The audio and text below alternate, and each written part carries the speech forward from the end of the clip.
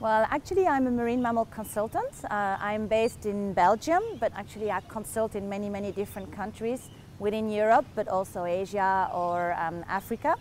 And I've been doing this for about the last 25 years.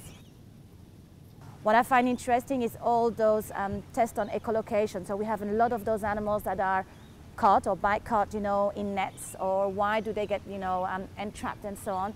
And people have actually worked on developing fingers or way to make a noise, using the animal that we can train for it, so that we can, export that sort of result, into the wild, to try to protect the wild population against stuff like that. So that is an example on how to analyze it. People who are in the wild working on the sound of some animals like killer whales or dolphins, how would you be able to do it if you did not develop the technology, in a controlled environment? Because there's no way we could study those animals there if we didn't develop the technique in a controlled population. We have to say sometimes that there's a difference between living in captivity and living in the wild, and we should not say one is good and one is bad.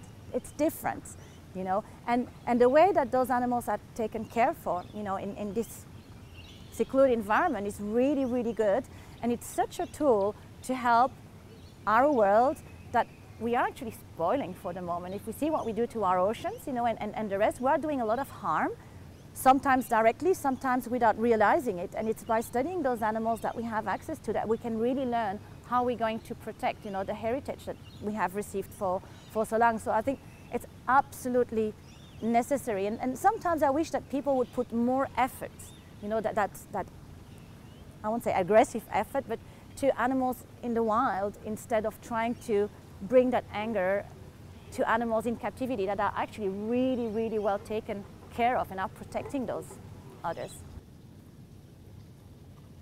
So many people, that won't have the chance to see those animals, in the environment, and sometimes when we go into the environment, we might, harm a little bit, structure and so on, and have a great chance there to see the animal, and we can explain, to them, look how marvelous they are. But if ever you go see them in the wild, please, please pay attention, because there's a lot of disruption happening because of this. So the educational tool is just amazing.